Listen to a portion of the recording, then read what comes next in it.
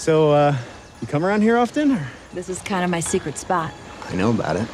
I mean, for my husband. I'm Marilyn, by the way. Connor.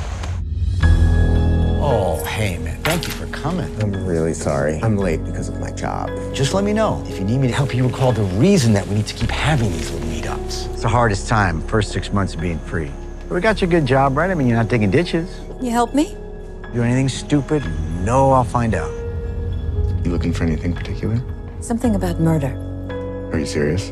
Preferably one where the husband dies. Ah, yeah. One of those. I hope to see you again. Oh my God, me too.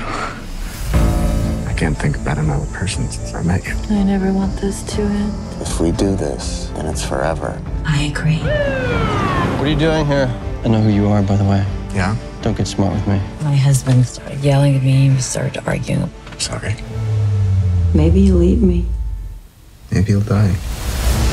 We've had a series of break-ins the last few weeks. Last night we had 3. You have an alibi for last night, don't you? Just tell me the truth. Is this really happening?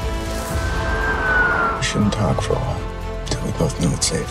Crime doesn't pay, right? You already know that, though, don't you, Bates? Is there anything you want to tell me?